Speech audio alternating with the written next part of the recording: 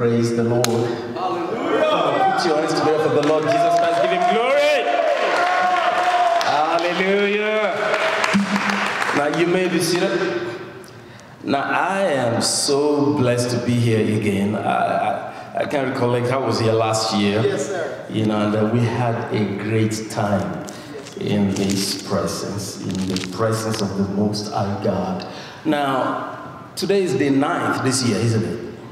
How many of us you've been day 9? Yes, yes. Okay. How many of us you've been blessed? You've been part of this day 9 days so far, and you've been blessed. Why don't you just lift up your voice and say, God, thank you so far. God, thank you. Tell him, say, Lord, you've been faithful to me.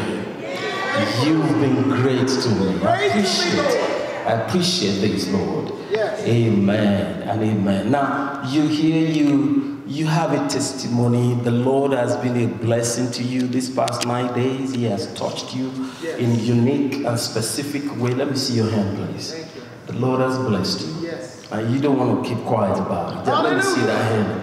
All right, wave it unto him. Say, Lord, I thank you. Now be specific now. If he has blessed you, say, Lord, thank you for blessing me in this area. You touched my finances.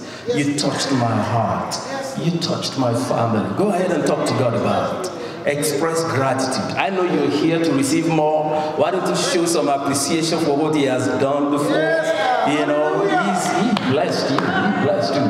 He revealed himself to you. He poured his grace upon you. Say, Lord, thank you for that. I'm alive. I'm breathing. I am sound, body, soul, and spirit. I am grateful for that, Lord God. Blessed be your holy name. In Jesus' mighty name we pray. Can someone say a loud amen there? Amen. It's a pleasure to be here again. And I want to thank God for my good friend. You know, Pastor Johnny Amos and his wife, and all the leaders and the elders in this house. Please put your hands together for them. Please celebrate them for me. Praise the Lord. You know, this man is a worshiper. If there be anything, if he's on the keyboard and he's leading worship, I want to be there. I will never forget there is this particular retreat that we went as GCAN, about a couple of years ago, and he just led us to the presence of the Lord. He had no idea, what he did.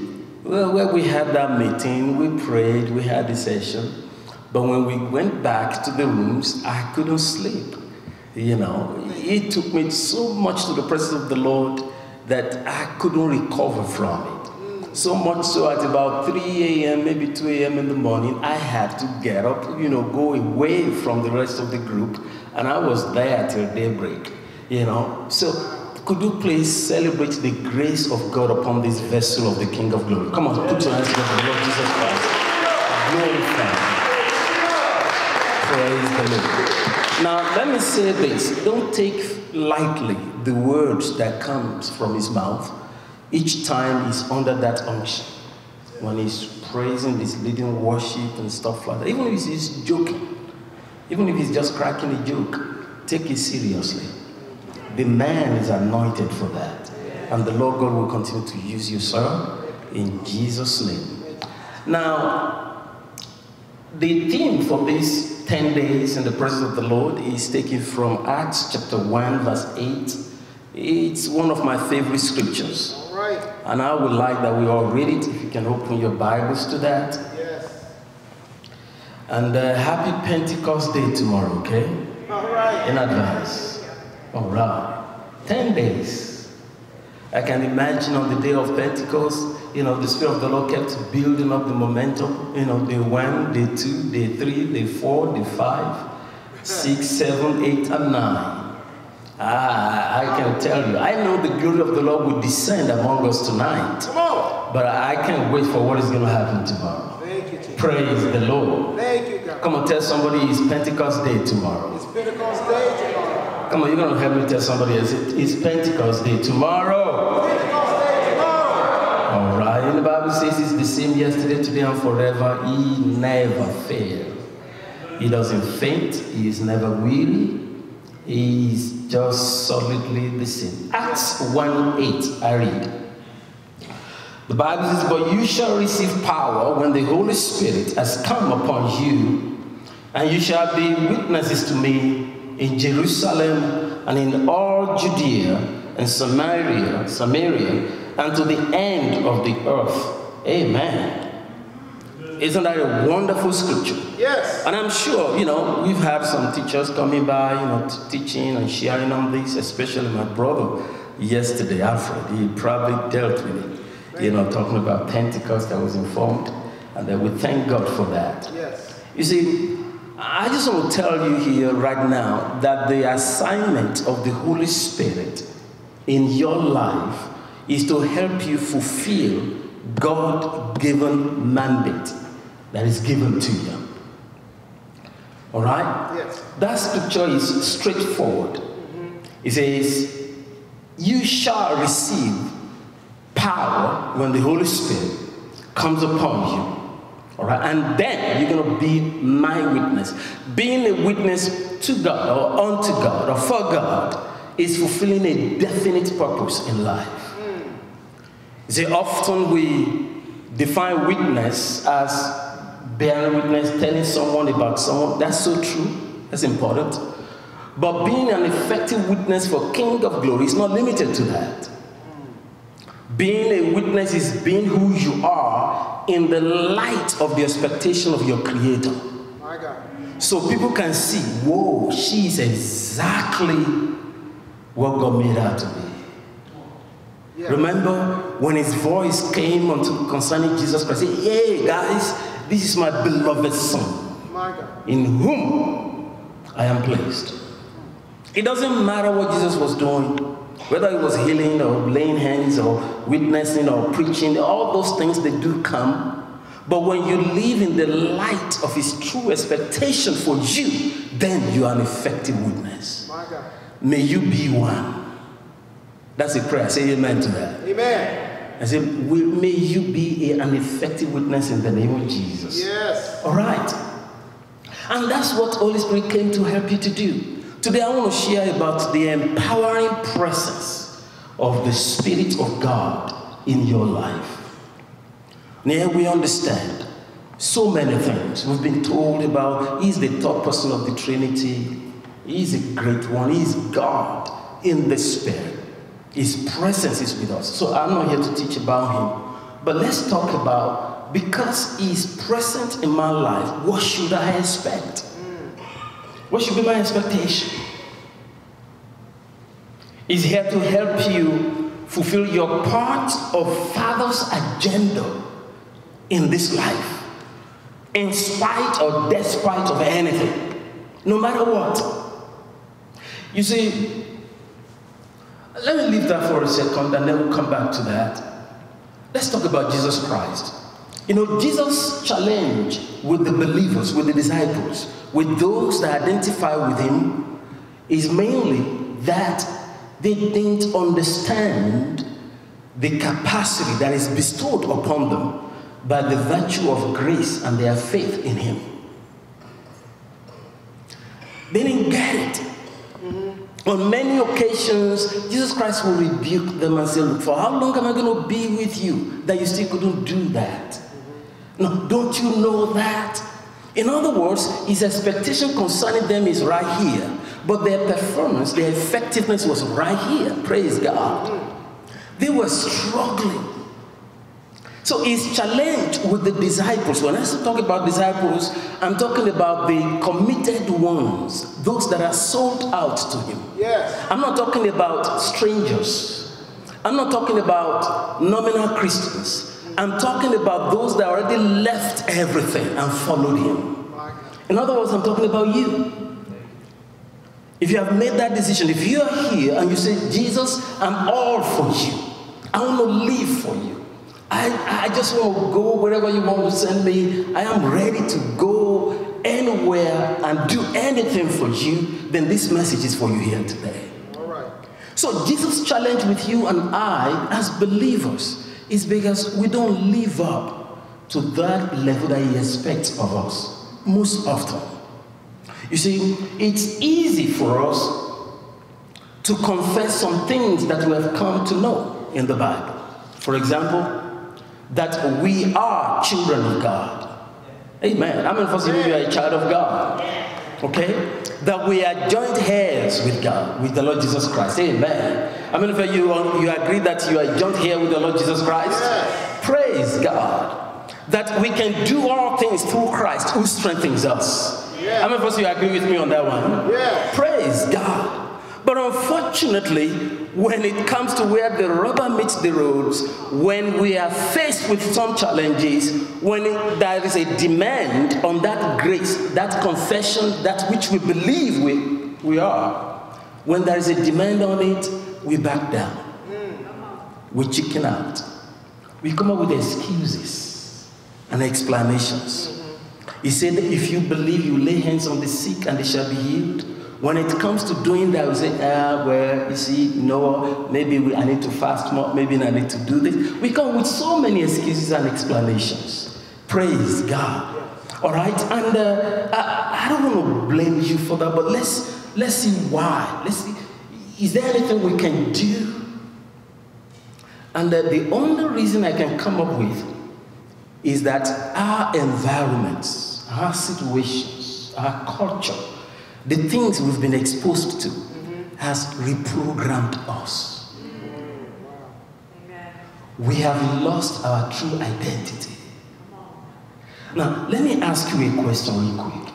Sir, can you come closer to me? I don't want to, maybe I should come. I'm going to ask you a question and then you just answer. Who are you? I'm John Sloss, the Son of the Most High God. Okay. I am John Sloss. Okay, you may be serious, sir. Now, the description, I love the fact that he puts the Son of the Most High God. That's good. But then he started with I am. But right there in the middle, he defined himself by his name. If I ask someone, who are you? Well, if I keep asking him, your name isn't exactly who you really are. If I ask you again, who are you? You probably may think, okay, maybe I should talk about my profession. I am a carpenter, or I am a preacher. Let's do that again. Who are you? I'm an immigrant. Who are you? I am black. You jump to race. Your ideology. I'm a pragmatist. I'm a Republican. I'm a Democrat. Oh, you just, whatever it is. No, you even define yourself by your affluence. I'm a millionaire, if you don't know. I just want to brag a little bit about that. Oh, now I'm poor because I don't have what they had. So we tend to define ourselves by all the things we encountered when we showed up here on earth. We've been programmed by culture, by race, by values, by the things our parents exposed us to, and so many things we've been through in our lives.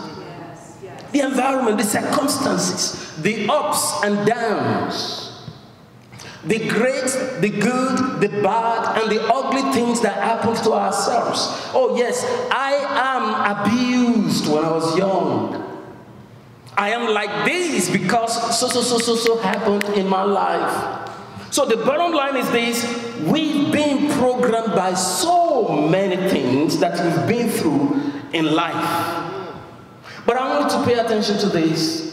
Everything you can even say about who you are to describe yourself, they are stuffs that happened to you when you showed up here on earth.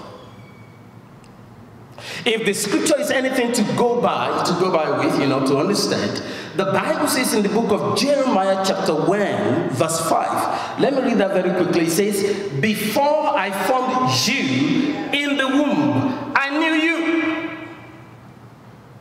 Before you were born, I sanctified you. I ordained you a prophet to the nations. There are three things I need you to please pay attention to. Number one, you exist before you were born. You've been before the earth, before your time here.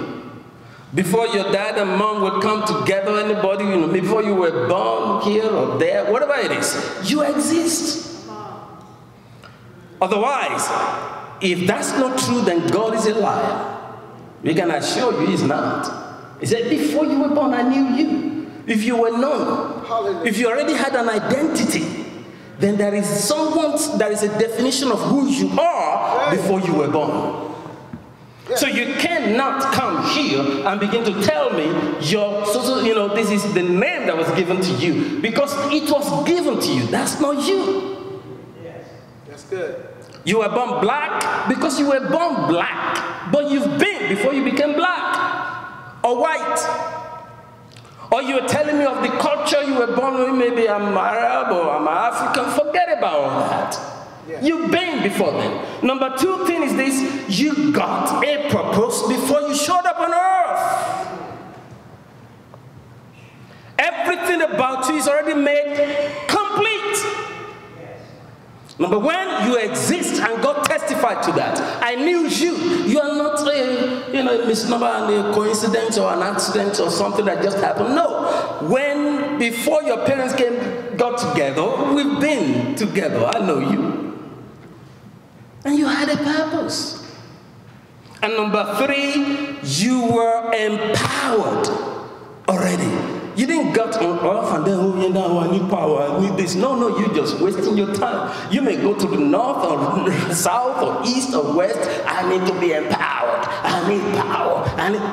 Shut up, sit down. You've been empowered before you were born. It's good. So my question is this: who are you? Unless you redefine who you are, you discover who you truly are, you can never operate in the fullness of the power and the authority that are yours before you were born. Woo! The truth is here that when he responded, he gave us a clue. He told us of his source. And if I had asked you the same question, you probably would do the same. Can you tell me who you are again one more time, please? Yeah, my name is John Celeste, and I'm the son of the Most High God. I said, let me ask that question, and then you respond the way you're supposed to. I said, who are you? No, you told me before. I just want to hear it one more time. Yeah, John Celeste, the son of That's the name now. Now, you see, before you mentioned the name, you said, I am. Oh, that's right. That's a clue as to who you are. Come on. Every human being, including you, there is no way you can tell anybody who you are before those two instances. Come on, man. Nothing precedes I am. Outside I am, you don't exist. And you've been doing that since you were a baby. If somebody, who are you? I am. Before you put name, culture, tradition, whatever, achievement, and all of these things you're trying to define yourself by, you are first and foremost, I am. Yes, hallelujah. Those are the same two words that God Almighty used to describe himself. The same two words, no other two words. You see, you can't deny that. It's in your nature. It's in who you are. Nobody knows you outside of him. So don't you ever limit yourself to what the flesh is telling you. Your leg may be sick, you may have pain, but that doesn't define you. Your pocketbook may not be full, that doesn't define you. You may be raped, that was the body that was messed up, but the real you is still you. You are. I am. Thank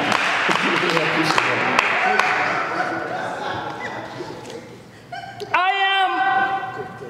You see, that means the one who said he knew you before you were formed, you and him, you were together. You were part of him before he puts you in the flesh. You are a chip of the block. Praise the Lord. breath breathed into the earthen vessel made a living soul. You are a divine, say after me, I am a divine being. Come on, say it like when they say, I am a divine being. If you know that and you understand that, wow, there is no limit to what you can do. You know, let me say it this way. If he knew you before you came to earth, you belong to him, you are a partaker of his nature. In other words, everything that are true of him are true of you. Come on, true. Hallelujah. I'll leave you to figure that out. If everything that are true of him are true of you, then my question is this: how do we end up here? How do we go here? How? Let's see the scripture. In the book of Romans, it's pretty clear. Did I tell you that Jesus' challenge with the disciples, with those that are close to him, is that they never understood the level of authority and the power that is given to them. They lost their identity. They are struggling with things they shouldn't be struggling about. And that frustrates him sometimes. How long am I going to be with you? You can't even cast that out. You can't even do this. But guess what? We are stepping into the age that we can, and it is possible, and we will operate in the fullness of the authority that is expected of us. If you believe that, come and say amen to that. Chapter 8, I read from verse 19. Now, let's read very carefully. I'm reading New King James translation. It says, for the earnest expectation of the creation eagerly waits for the revealing of the sons of God. Jesus. My God. For the creation was subjected to futility, not willingly, but because of him who subjected it in hope. Verse 21, because the creation itself also will be delivered from the bondage of corruption into the glorious liberty of the children of God. Amen. Here are the facts from that scripture. Number one, the world, wherever you find yourself, your sphere of influence, is waiting for your manifestation. Not just as John or Thaddeus or African or American or black or white. It doesn't matter. All those, they don't matter. They are waiting for your manifestation as a true son of God, a chip of the block, in the fullness of the power and the authority. Your world is waiting for them. They are expecting you to manifest in your true identity as a true child of God. And until you show up, nothing changes. In actual fact, you're going to be wailing and crying along with your world. Whereas you are a deliverer among them. Number two, you were subjected to futility. You and I. God deliberately subdued us. The Bible says not willingly, but by him, God Almighty, who subjected us. Why? So that our hope can be in him. Amen. Amen. You see, the word futility means ineffectiveness. Toiling and struggling to become. Not living up to expectation. God deliberately did that. He subjected you and I to futility, that our hope might be in him. You see, one of my favorite scriptures, was in the Bible when God began to tell the children of Israel. I mean, it's a story, not the scripture now. It's a story.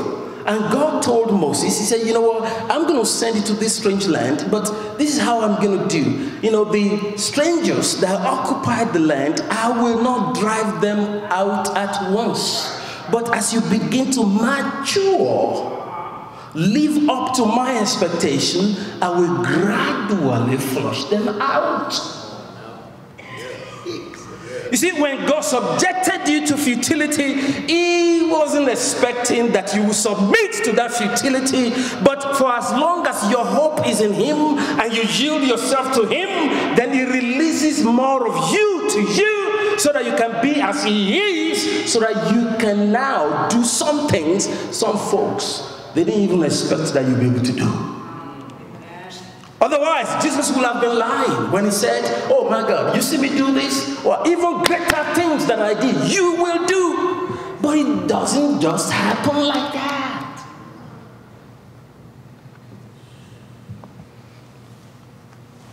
The last point in that scripture, I like it. Verse 21. It says, there is a glorious liberty for true children of God. Freedom. Freedom to become. To be. It says we shall be delivered from the corruption, because there is a glorious liberty. There is that moment of manifestation, of becoming what God expects you to be. Wow, how beautiful that can be. And that's the job of the Holy Spirit. That's why you have him in your life. That's why when Jesus Christ is sitting by the right hand of the Father, Holy Spirit wasn't sitting by the left. He's here to help you be that. He wants you to take you to your perfect state. The I am state. The divine state. And I am confident that someone shall get there tonight. I don't know who's that person I'm talking about now. Oh yeah. He says you will receive power when the Holy Ghost comes upon you. It takes power. Power is divine enablement, divine ability of God that comes upon us to become. Then you can fulfill my purpose for you, the purpose for which I ordained you, the one that I knew you to be before you came to the earth.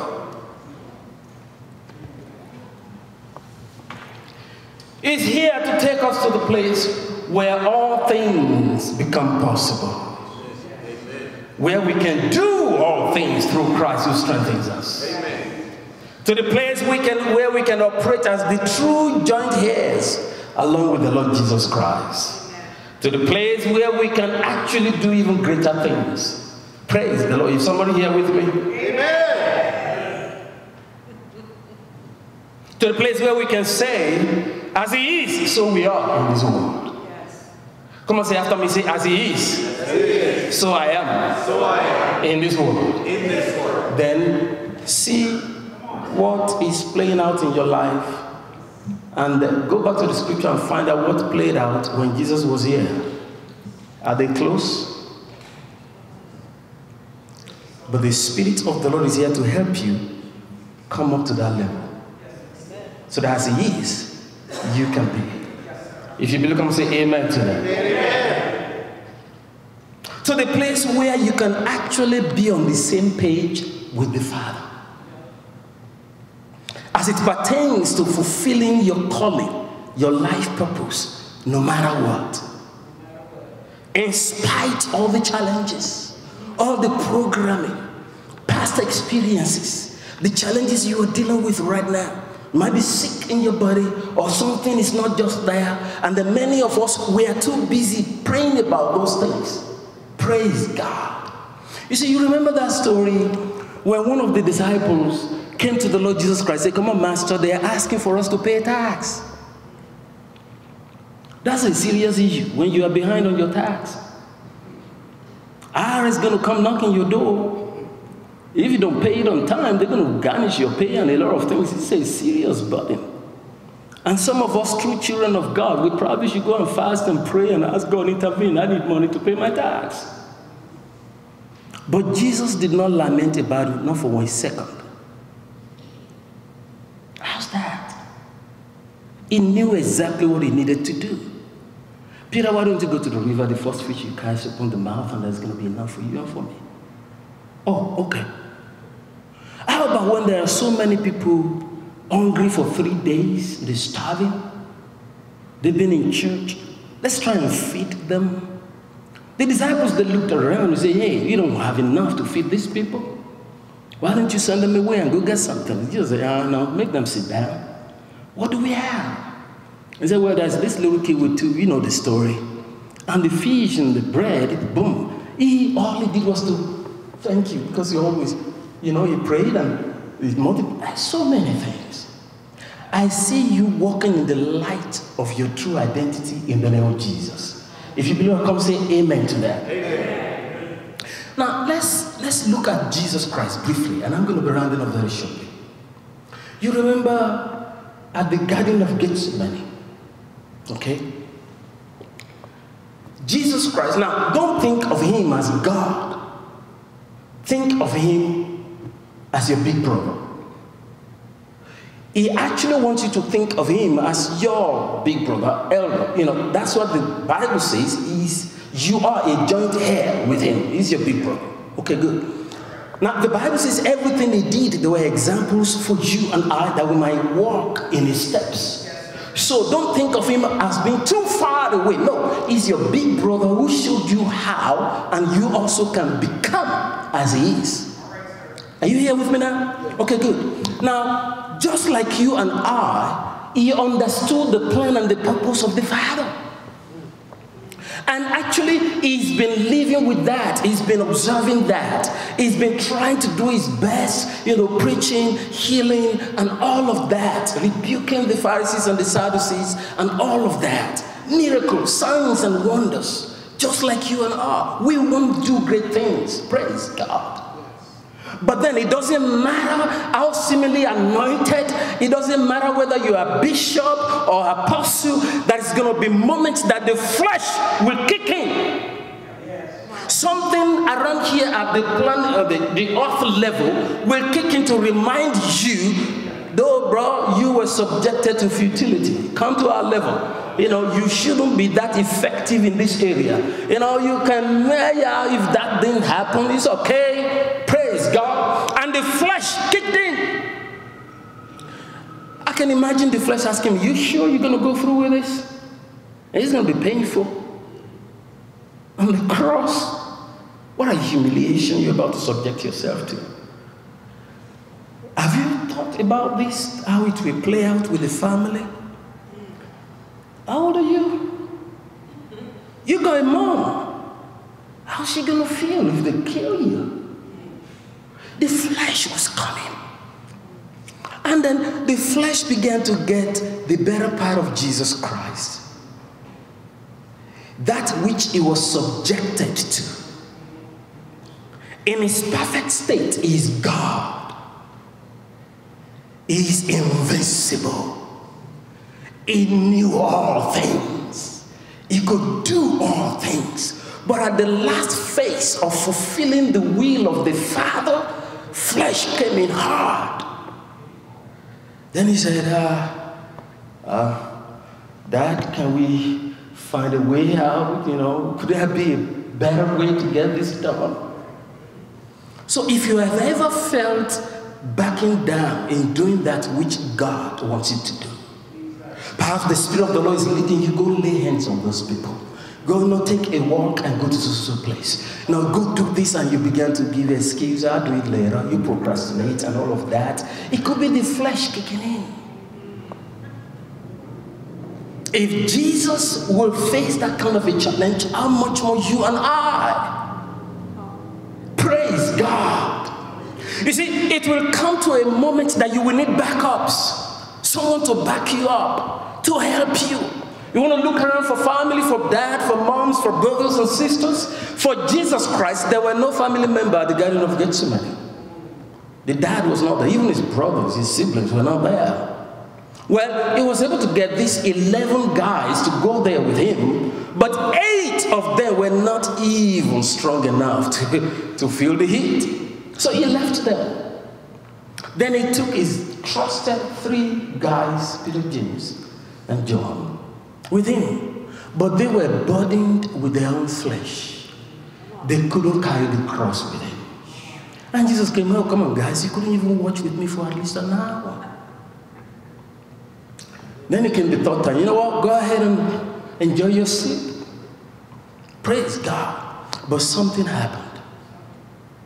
While he was there by himself, in spite of the flesh, the programming of the world, the feeling, the attachment we developed to the things around us that could deprive us from fulfilling the purpose of the Father, the Spirit of the Lord showed up.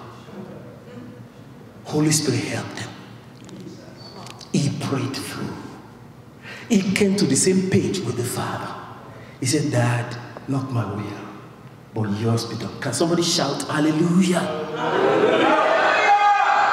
That's the moment the glorious liberty of a true son manifested. The liberty to do the will of the Father, no matter what. Holy Spirit helped him. He helped him. Now, if Jesus will need the help of the Holy Spirit, how much more you? So Holy Spirit is not just there to warm you up, and maybe when we're in the church, all of this, we pray in tongue and all that, we fall down, we come back the same thing, praise God. But especially when you are struggling to fulfill the will of the Father concerning you. And that could be the case as a dad. You're trying to be a dad, but it's getting tough. Your challenges in the flesh are working against you. As a mother, as a servant in the house of God, your heart wants to serve him, but you have these other things you got to deal with. But if you can create your own Gethsemane, a place of solitude, a place that even though you want others to help you, but there is no way they could, a place where you can trust Holy Spirit, it will help your infirmity. It will guide you to press through until the glorious liberty of the manifestation as a true child of God is perfected. If you believe, come and shout hallelujah. Hallelujah. That's what Holy Spirit does. So next time you read that scripture, you will receive power. What power? To do his will. To fulfill his counsel for you. To be an effective witness. As a father, people say, whoa, he's a good father. As a mother, what a witness you are. A great mother. As a teacher, whatever you add to it, the name of the family, your name, even as African American, as white, as Caucasian, it doesn't matter. Wherever you find yourself in the world, the divine ability to manifest as a true child of God, Holy Spirit is here to help you. If you believe that, come and say amen to that. Amen. And that's exactly what we're going to do tonight. Man of God, I'm going to crave your indulgence. You're going to lead us. Worship. Worship. Worship. I don't know where you are struggling, what you are struggling with, or where in your life you are struggling, but tonight, the glorious liberty of the Son, you will experience it. Freedom. Freedom. Let me tell you this, I see shackles broken off. Every curtailing factors destroyed. Every limitations completely removed. You will, by the grace of God, be that God ordained you to be. Come and say after me, say, I am. I am. Who he made me to be. Come and say that you say, I am. As powerful as he made me. Say, I am. As wise as he made me. Come and say, I am. As able as he made me. Now we're just going to please rise on your feet if you don't mind. Let's rise on our feet. Now this is what I want to encourage us to do. If you want to stay in the pew, in the chairs, that's fine. But if you can come closer here, just by the front presence, All right, just come over, just close here, right in front. Hey, this is Pastor Stephen Worley. Thank you for watching this video. Please like, comment, and subscribe. If you'd like to donate to this ministry, go to shilohhub.org. Remember to hit the bell for notifications, and we'll see you next time.